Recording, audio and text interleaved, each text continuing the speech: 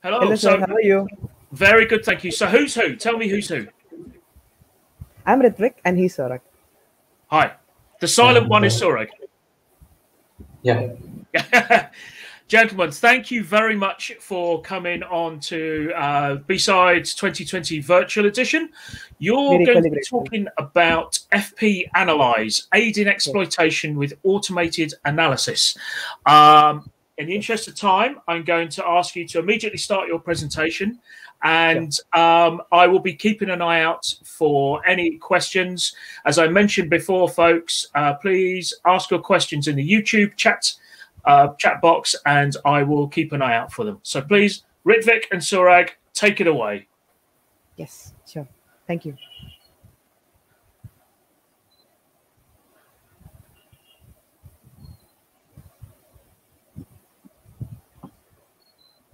So I hope it's visible. Yeah. Good to go, I guess.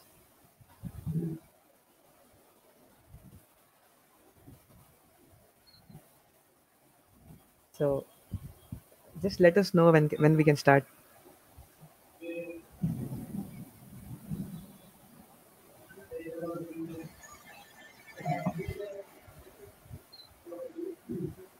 Yeah, you can start now. Go. Thank you. Hello, guys. Today we are going to introduce our tool, FPAnalyze, which will aid in exploitation with automated analysis. I am Ritwik, and I'm currently pursuing my third year in CSE at Amrita University, Kerala. I regularly play CTFs with team buyers. I do Linux binary exploitation, and I have a keen interest in memory corruption and vulnerability research. I'm Sourag, and I am also pursuing my third year in CSE at Amrita University. I usually do binary exploitation, but right now I'm mainly focusing on the kernel exploitation. So about our team buyers, it is the #1 CTF team of India.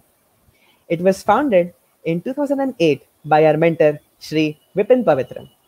The members of our club engage actively in security research, and we conduct international CTFs on an yearly basis. So let us now move to the agenda of today's talk. But before just jumping to the tool, to be able to use it efficiently, we need to have arbitrary memory read and write primitives. Wait, what are these? So first we'll be looking into unveiling the attack surfaces and have a quick overview of primitives. Then we'll also see a few common vulnerabilities on stack and heap, which can be chained to get arbitrary read-write, and thus making it perfect for our FPAnalyze to come into picture. Note that there are many other ways we can get arbitrary memory read or write. But for the sake of brevity, we will discuss only the stack overflow, format string, heap overflow, and use after free. So let's get started. Following this, once we have a proper understanding of primitives and a few common vulnerabilities, we are all set to introduce our FPAnalyze, where we'll see why we need FPAnalyze. We'll have a quick overview of its working. Then we'll also see what the core idea behind FPAnalyze is. Then we'll go a little into its internals of the implementation. And towards the end, we also intend to have a small live demonstration with CTF style binaries. So it's not about the bugs you ultimately discover. It's about the primitives you find along the way. So you can guess it. We are moving towards unveiling the attack surfaces and get a quick overview of primitives. But wait, what is a primitive? See, the modern exploitation tactics can be broken down into exploitation primitives. They can be assumed to be building blocks of an exploit. Simple as it is. But in a broad sense, primitives can be divided into two types. The first one is arbitrary memory read primitive, and the second one is arbitrary memory write primitive. We'll have a look at them one by one. So first, what is arbitrary memory read? See, arbitrary memory read lets you read or leak addresses of memory segments. But why do you need to leak memory? The reason is that You can't directly copy addresses from memory and give that in your exploit. The compiler, you see, enforces randomization techniques like address space layer randomization, ASLR technique, which randomizes almost all memory segments. Hence, to successfully exploit a program, the very first step is to leak memory address of segments, which are of our interest, like the libc segment, which has functions like system. So CTFS, that's for you. So now we will realize arbitrary memory read with a very small example. Here, in this sample example, you can see that I have two long integer pointers, read PTR and write PTR. For now, just forget about write PTR. So the program asks for an address. It takes that address and writes whatever is there at that address. So this is a classical example of what arbitrary memory read is. You can give any address and get the data at that address. Cool, isn't it? So now we compile this program with the suitable flags, but you can see that since PIE randomization technique is disabled in compile time, we can still use hard-coded address of the program's global text segment. Wait, what is that? This segment is called a BSS, and it contains addresses of libc functions which are used during the execution of program. See, a table which maintains all such libc addresses in the BSS segment of the program is called the global offset table, GOT in short. Now, if we give the global offset table address of the function puts, see, you saw that puts was being called during the program. Hence, we can use the global offset table address of puts. We get the data inside it as the output. See, you can see that data. But the data is nothing but the libc address of puts. Once we have leaked addresses of any memory segment protected by ASLR or PIE, we can offset to any memory location with that segment, within that segment, and get addresses of useful functions like system. So now moving on to the arbitrary memory write primitive. See, arbitrary memory write primitive basically lets attacker control data to be written to attacker controlled memory location. So you can write something somewhere. This is most powerful primitive as it can give us arbitrary code execution. Let us realize arbitrary memory write primitive with a small example. Here you can see that we have the same previous example, but in place of read PTR, we are now going to use our write PTR. So we take an address, we take a value, and then we write the value to that address. So attacker controlled value to an attacker controlled address.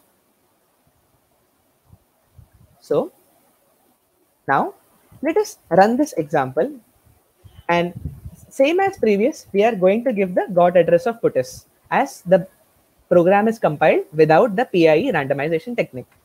And we give the decimal value of 0x414141, which is the standard AAAAA. So you can see that in memory, before the overwrite had happened, the got address of puts is having the libc address of puts. But after we have overwritten, you can see that the puts address has been successfully overwritten with our input 0x414141. This is a classical example of how we can write anything anywhere. So together, if arbitrary memory read and write can exist in a program, we can be sure in some way that the program can be pawned. So now that we know how powerful arbitrary memory read and write primitives can be, let us try to understand a few common vulnerabilities which are still prevalent in the world of security. When we begin to exploit a program, we always try to convert our bugs into exploitation primitives that we have discussed so far. So we'll be looking into the stack-based vulnerabilities, starting with Stack Overflow. You see, Stack Overflow is the most common type of vulnerability we see now and then. To understand this, let us take a quick look at a sample program.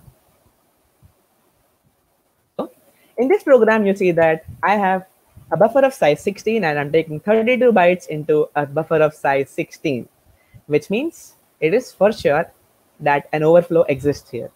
But to realize and understand an overflow, we also need to see how the stack looks like. So you can see that before the attack, the stack of any function will look like this.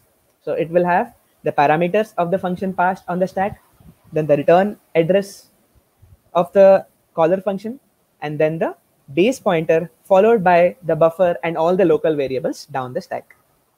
But in an attack scenario, as you can see, we have buffer of size 16 and we can give 32 bytes of input, which means we can fill this buffer of size 16, and then we can also corrupt the base pointer and finally corrupt the return address. But wait, how does corrupting return address do anything? See, return address basically controls where the program will go after the function has finished. So if you can overwrite the return address with an attacker controlled value, you can return to any function or any address. That's pretty cool.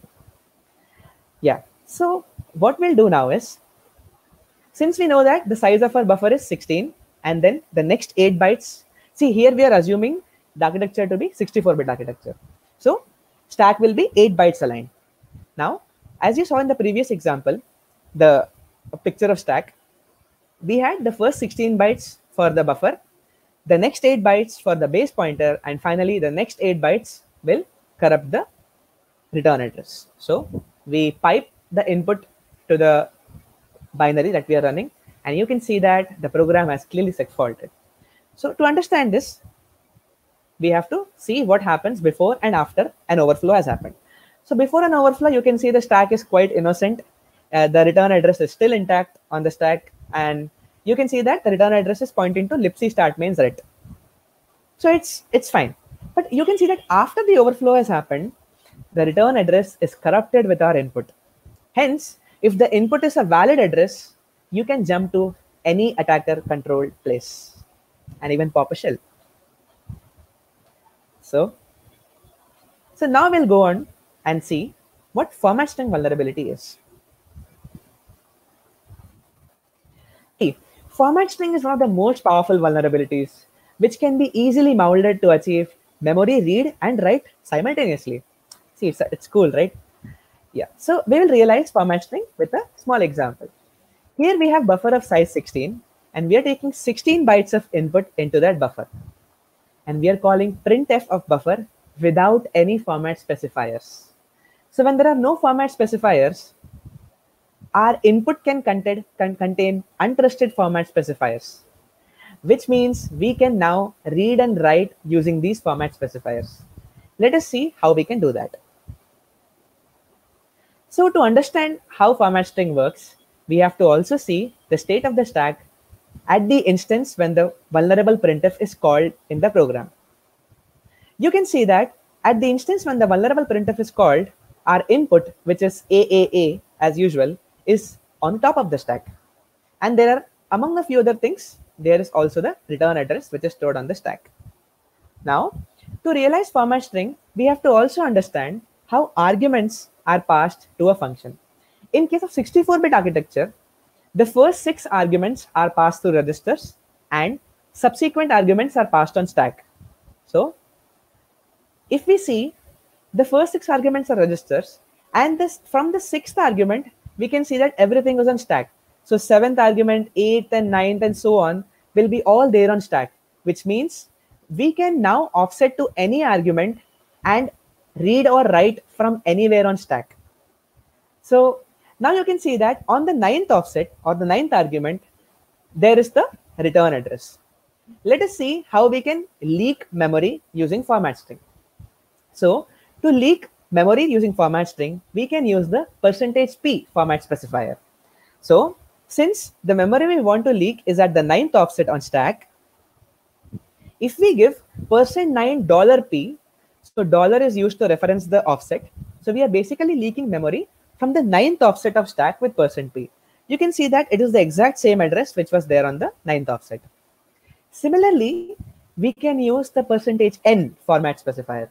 The %n format specifier writes the number of bytes that have been printed before the encounter of %n. And it can write those many bytes to any memory location you specify using the same format. So if I give percentage $10 it will write the 10th offset on stack. So this is how we can use format string and achieve memory read and write simultaneously.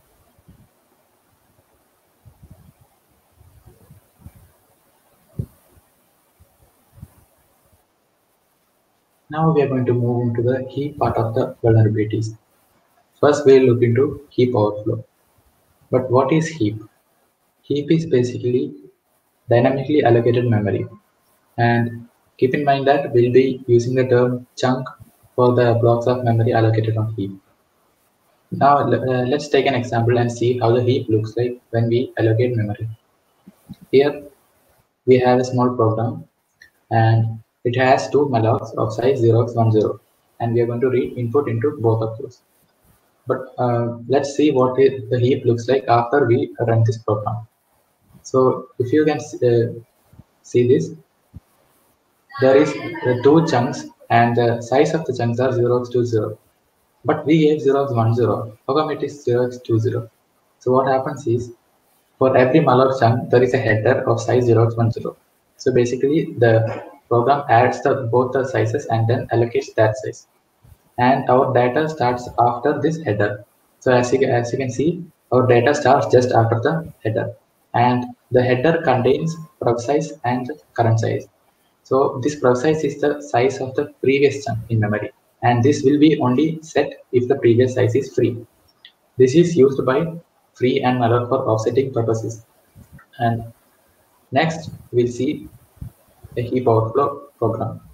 Here we have a similar same program, but instead of taking 0x10 as the input size, we are going to read 0x20.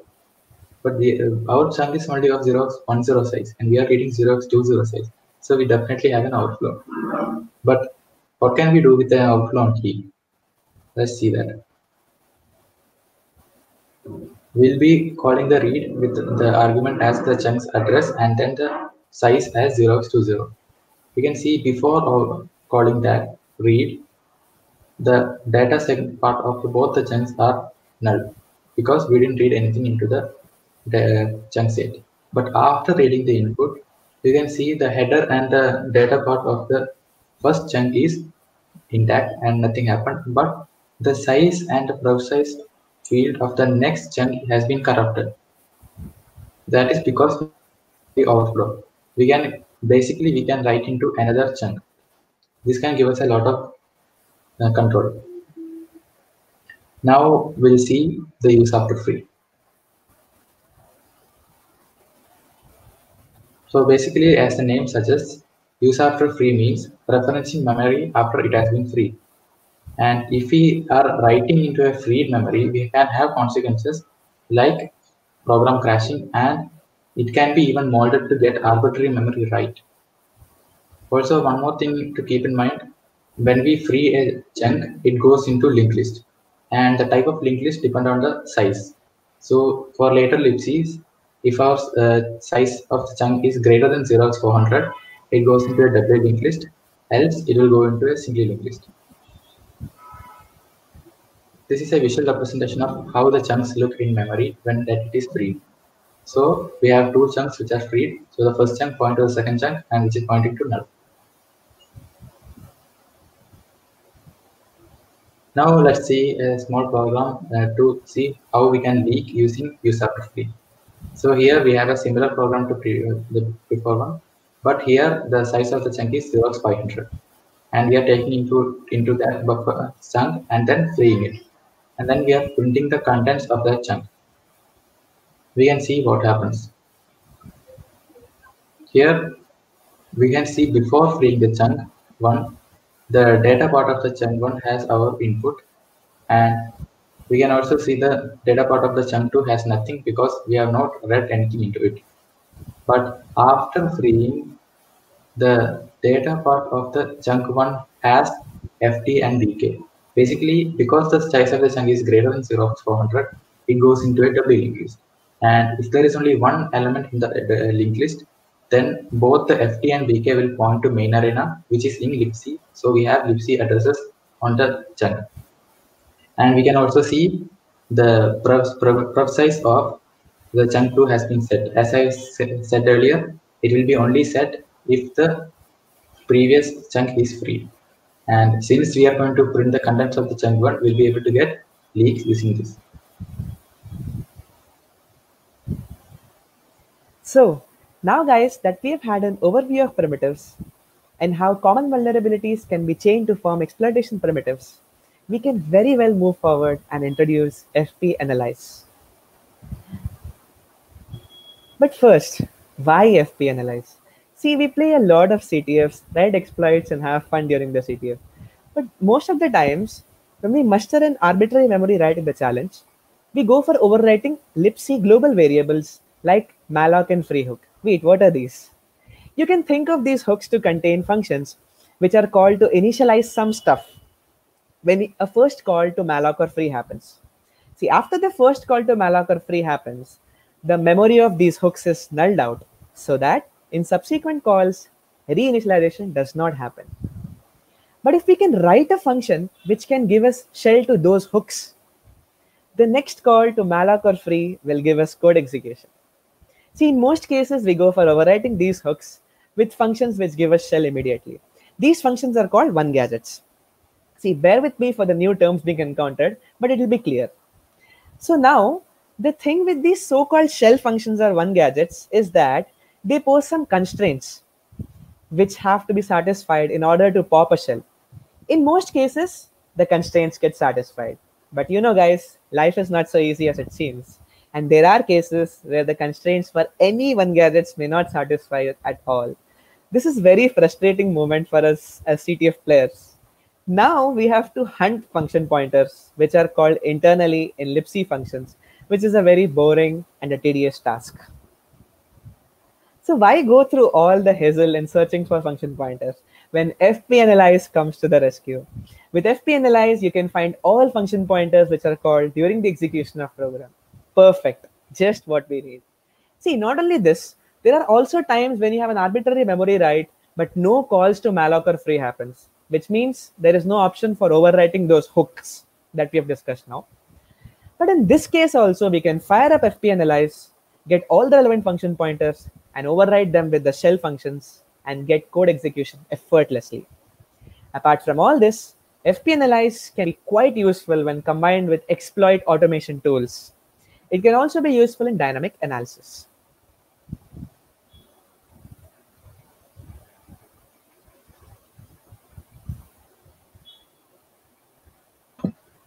Now we are going to see how FPAnalyze is working. So the main idea of FPAnalyze is hooking init. Init is basically the function that is called at the beginning of a program. So because we are hooking init, we'll not be losing any pointers. And the next thing that the program does is it passes the shared library's writable memory and then finds pointers. And when it finds pointers, it stores these pointers in and its address in global array and then continue with the normal execution of the program. Now we can see the core idea behind FPAnalyze. The idea is to handle signal successively, which is basically segmentation fault. So what happens is when we pass the writable memory, we get the pointers and we override those pointers with index into the array. So basically it's like if we are getting the pointer, if it is the first pointer, then we override those with 1. And if it is a second pointer, then we override it with 2. And similarly, we override every pointer on writable memory. And since this is overwritten, when the program tries to call the pointer, it is going to call the index, so which basically will segfault. And our FPAnalyze will catch the segfaults and register that pointer as used. Then it also replaces the memory back to the original address because we already found this pointer once. So if the program tries to use the same pointer again, we don't want it to segfault again. So we'll replace it with the original memory. Now we'll see the internals of implementation of FPAnalyze. The first thing that the program does is, while hooking init, we'll first get the addresses. We get the addresses from a file called /proc/maps. This contains the memory map of the current program. So we can open this, then parse the data in this to get the relevant addresses like libc base, binary base, libc executable, stack, and similar addresses. And we use flags, symbol flags like is first libc or is first binary to make sure that we are getting the correct address. And we'll store these addresses in global variables for later use. And after this, we are going to parse the writable memory of both binary as well as libc. And since we know the addresses of both those, we can go through the entire segment and then find each and every pointer and check if it lies in the executable region. If it is in the executable region, it means that there is a possibility that the program might use this pointer. So we store this in array while simultaneously tainting the memory with the index. We can see an example here what happens with the while parsing. Here we can see before tainting, the BSS have three addresses, which is three pointers, which are win1, win2, win3 functions pointers. And after tainting, these values have been overwritten with 1, 2, and 3, which is basically the index into the array. Then after parsing the BSS, we are going to handle the segfaults. So we need a good handler so that we can replace the memory back to the original value so that program will continue execution. So what happens is when the program tries to call the index, the RIP value will be corrupted. The RIP value will have the index because if it was a real address, the call will have make the RIP value into that address. And since it is not that, and since it is our index that we are going to call, RIP will have index. We are going to get the RIP value from the context structure of signal handler. Then we are also going to use built-in frame address function to get the stack address of the caller function. This is so that we can get the return address of the function. We need the return address to calculate the offset of the instruction which caused the segfault. So this will make it easier for debugging purposes. We can see an example for handling segfault. On the left side, we can see the same memory that we got after the parsing happened. We can see there are 1, 2, and 3. And here at this point, the RIP value is 2, which means the second pointer is the one that was called. So after the handler executes, we can see that only that memory has been replaced with the original value. And now if the program tries to call this again, there will not be any problem. Inside the handling segfault, we need to figure out whether the pointer that we have is a libc pointer or a binary pointer. So for this, since we have the addresses, basically we have the limit of algo. So we have the base of the binary and we have the end of the binary. So we can check whether the pointer lies in libc or binary, and then we can subsequently print the offsets. If it is libc pointer, we will print the offset from libc base, and if it is binary pointer, we will print the offset from binary base. So guys, now that we've had an overview of how FPAnalyze works, we can go for a short live demonstration. But before that, we'll just see how we can use FPAnalyze. Here, in this screenshot, you can see that we can just do /run.sh and the binary name from which you want to extract function pointers. So what we just do is we LD preload the shared object FPAnalyze and run the binary with it. So let us see FPAnalyze in action. You can see that when I run a sample binary with our FPAnalyze, if the function pointer is detected inside binary, which means the BSS segment, it will print the offset from the binary base. And if the function pointer is detected inside the libc BSS segment, it will print the offset from libc base. There are some instructions given which you can study. And if the instruction is also found, then it gives the instruction offset. If it's from the executable segment of the binary, it will give the offset from the binary. And if it's in the executable segment of libc, it will give the offset from the libc base.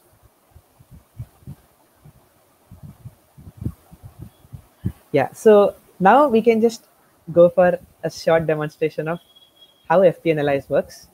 I hope you can see the screen. Yeah, so here we had encountered a challenge during HSCTF, which was conducted this year. So in this challenge, it was a scenario where we could not use any one gadgets. We kind of tried running a brute force in a range. Just don't worry about the exploit. We had a arbitrary write primitive. Uh, we could write anything anywhere. So we thought of writing the one gadgets that we have discussed before to malloc hook. So as you could remember, malloc hook is the hook that is called whenever a call to malloc happens. So when we tried running the brute force script with all the one gadgets, we saw that all the one gadgets had failed. So we were in kind of dilemma. But then wait, to save us, we had FPAnalyze. One thing is that since the libc provided was different, we had to use Docker environment to run our FPAnalyze. Since we are already preloading a shared object, it is not quite possible to preload libc again. So now what I'll do is yeah, so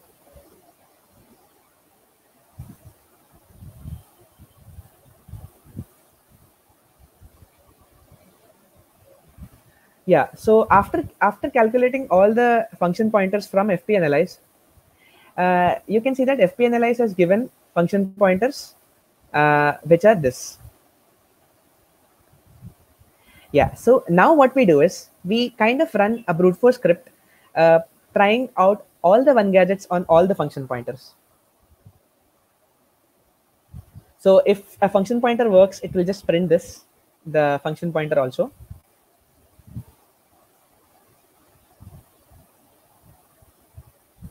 Yeah, so we run the script,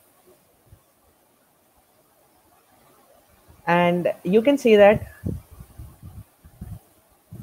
in the very first run itself, FPAnalyze has given a shell, the function pointers which were found. Subsequent runs will not get, but we were quite surprised to see another hit here.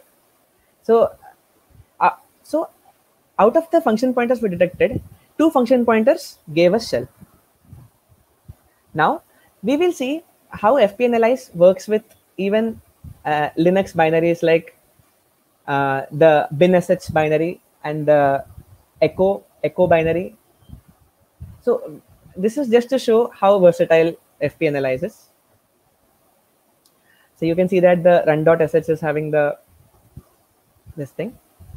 Now you can see that the sh binary I've copied from the binsh. So FPAnalyze works fine on all this. Note that this segmentation fault that you are seeing is simply because we have preloaded a shared object. It's not a bug or something. It's just that we have preloaded a shared object. We cannot execute commands like ls or cd. FPAnalyze works well with even the cat binary also.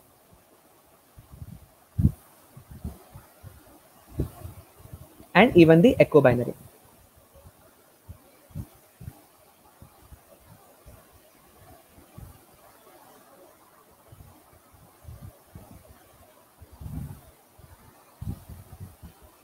So now that you have seen how FPAnalyze works, there are some limitations to its working though. For now, we support only Linux binaries. And another thing is that we cannot keep track of libraries which have been loaded after the call to init function. This can happen in some cases. And for now, FPAnalyze remains tested only on C++ binaries. And there are some scenarios where a shared object file cannot be preloaded. In those cases also, we cannot use FPAnalyze. So let us have a quick rewind of what we have done so far in our talk. So initially, we saw how primitives and common vulnerabilities can be chained together to get arbitrary memory read and write. Then all this paved the way for our introduction to FPAnalyze. Then we saw how FPAnalyze is useful and had a quick overview of its working. Towards the end, we had a demonstration of FPAnalyze and saw a few limitations of it. So you can find FPAnalyze, the source code. It's already open sourced and I've posted it on Slack. The GitHub link is also here. And you can reach us through our Twitter IDs. So that's it from our side, guys. Thank you so much. If you have any questions, please feel free to ask.